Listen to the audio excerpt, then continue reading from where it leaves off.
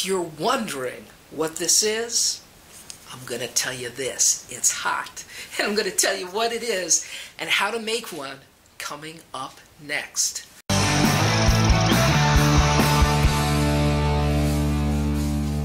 Hi everybody, I'm Leah of seejanedrill, and if this is your first time here, I just want to welcome you.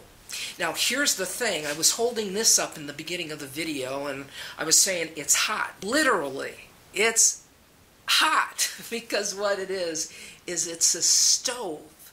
And it's a stove that you make out of 2 soda cans. And what I will tell you is it goes by a couple different names. Some people call it an alcohol stove, and others refer to it as a penny stove.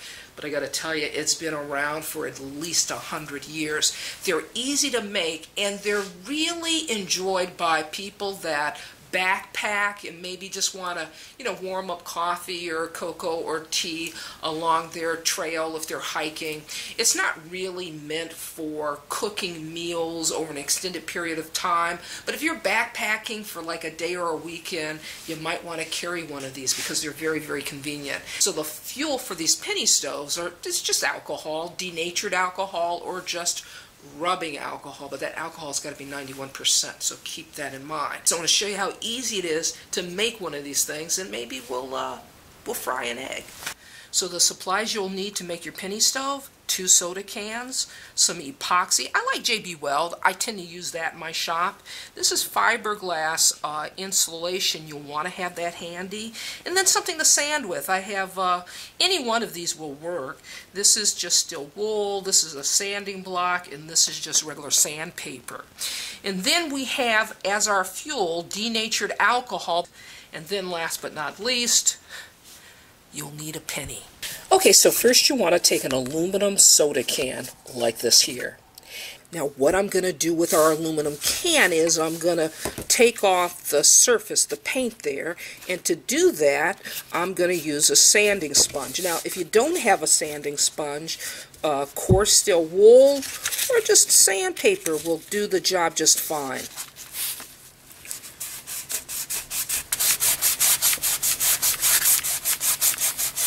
Now we're going to go up about a third of the can, maybe just a little bit more. Now this takes a little bit of time. You're not going to be able to do it just, in a matter of a minute or so. It's going to take a good 5 minutes to remove the paint on the surface. Okay, so I've removed the surface paint from our aluminum can. But what I want to tell you is this is going to be a helpful hint to you. Don't empty the contents of the can before you sand, because what it does is it gives you a very firm foundation to sand. Otherwise, if the can is empty, it has a tendency to like flex and bend on you, and it really makes it tough to get a good sanding, okay? So keep that in mind. Okay, so our next step is we want to take a scrap piece of lumber that's about 1.5 inches in thickness, and we're going to use this to help us draw a reference line on our can.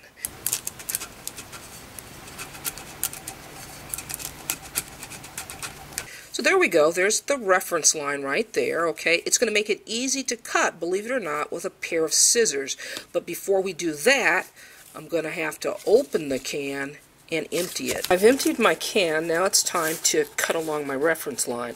But what I'm going to do is I'm going to cut outside the reference line, and then I'm going to shore it up with a pair of scissors. So let me start with the utility knife. What I'm going to do is I'm just going to cut that can in half for now, and I'm not going to be anywhere near my reference line.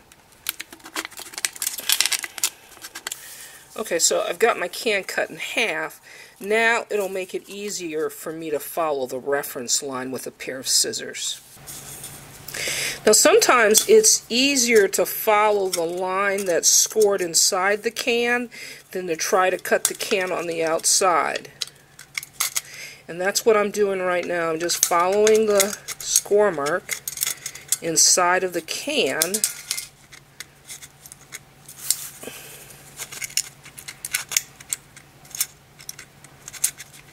So there we go. There's our cut can. Now, I've got some sharp edges here, so what I'm going to do is I'm going to take a piece of steel wool. I'm going to clean those edges a little bit. Now you can use sandpaper. In fact, sandpaper might be just a little bit more effective.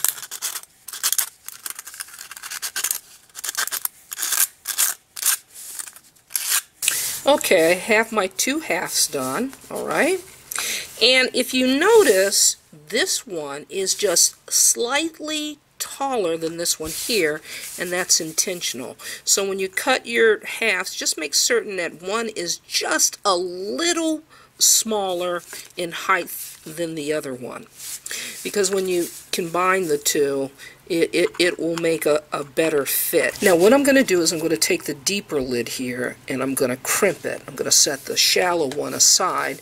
And what I mean by crimp it is when you go to the plumbing department in a big box store and you see ductwork, the edges are crimped so that you can put 2 pieces of pipe together. If one side wasn't crimped, you would have a really difficult time connecting the two or inserting one end into the other. That's what we're going to do here. We're going to crimp our edges to make it easy to insert the 2 halves together. The way you do that is you take needle nose pliers, and what you want to do is you want to go about halfway, and you just want to twist a little bit, not a whole lot, just a little bit, and just twist a little bit. Lie down, twist a little bit. Okay, so I've got my edges crimped, alright? Don't worry about doing a stellar job. You don't have to do a perfect job. Just keep in mind you don't want to go down too far, okay? You want to have a little bit of a finished edge there so that when you put your 2 components together, the crimps are hidden, okay? You're just putting these crimps in to accommodate the top. Our next step, we're going to set this aside because now what we have to do, drill a series of holes here around the rim. I'm going to have to think of this top of the can like a clock face. We're going to drill 1 hole at 12 o'clock here, and then a second hole here at 6 o'clock, and then 9 o'clock, and 3, and so forth and so on, okay? What you can do is you can take a pencil and you can mark ahead of time where you're going to drill your holes, and I'm going to repeat the process all around my clock face. Now when you're finished, the top of your can should look something like this. Okay, just keep in mind, like I said, just use a clock face, 12 o'clock, 6 o'clock, 3, 9, 1, 7, and it'll make it easier for you to space each drill site, evenly. Okay, now it's time for us to drill the center. Okay, so you want to use a 3/16 drill bit to drill a center hole. So let me mark that. I'm going to try to get right there in the center of our dial. I'm just going to eyeball it. So there's our center mark. We're going to be drilling that out. But I also need to make just a series of 4 holes surrounding it. So I'm going to mark 1, 2.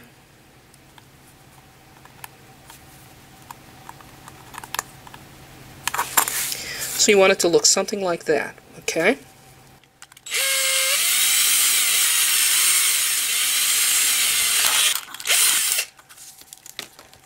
So there we go. Now what I'm going to do is I'm going to skip these little surrounding holes for now, and I'm going to get my side.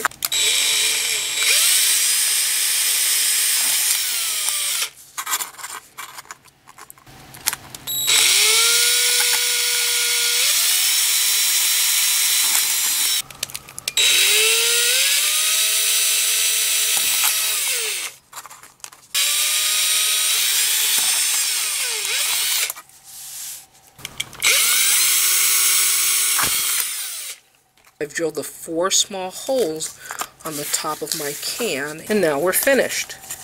Now what I have here is fiberglass insulation. I'm wearing gloves because fiberglass has a tendency to irritate the skin.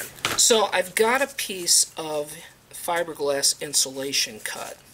And what I'm going to do is I'm going to use that inside my can. So I'm going to roll it up first, and I'm going to just insert it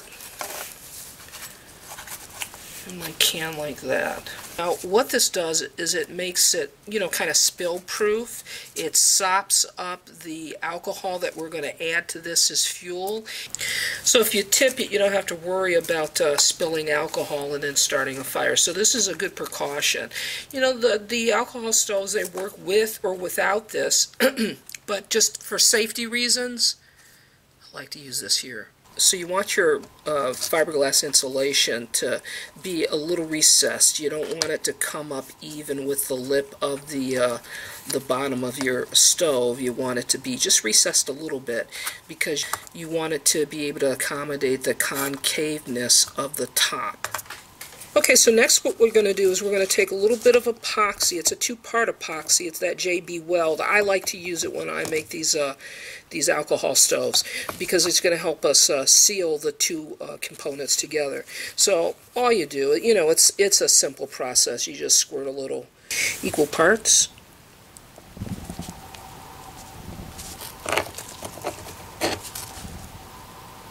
Now what you want to do is just mix the two components together. Do it thoroughly. You don't have a whole lot of time here. Now, once you get it all mixed up, what you want to do is you want to take your can, and we're just going to put a little bit here, okay? All the way around the perimeter of our can. Now what I'm going to do is I'm going to slide my components together, like so. So what I did was I took a cloth and I cleaned off the epoxy that oozed through, and then I took a piece of steel wool and I just buffed it all up, and so that's our finished stove. What I'm going to do is I'm going to allow the epoxy to cure. Then we're going to fill up our alcohol stove with some alcohol, and we're going to light it, put it to the test, and I'm going to show you how this thing works. I've added the fuel to my penny stove. Now, I've set a penny on top and just put a little bit of fuel on top of that penny.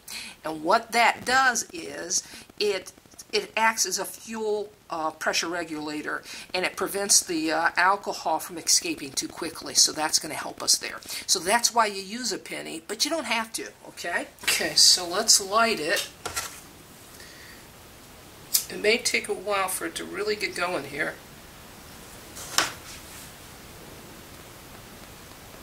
Okay, it's lit. You can't see it. When I turn off the lights, you'll be able to see it.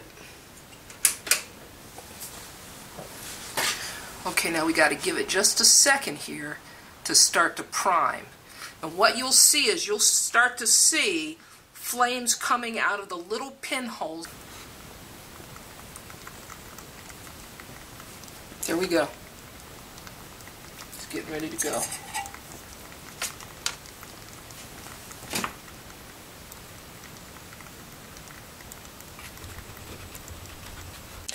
Okay, what I'm going to do is I made a little stand for it. I'm going to try to fry an egg.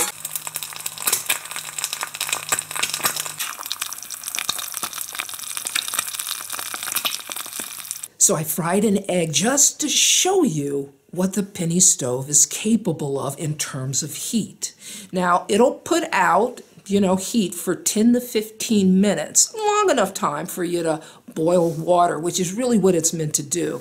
Boil water for coffee, for tea, for hot chocolate, and to rehydrate foods that you carry in your backpack. You may also want to toast a few marshmallows out on the porch one night.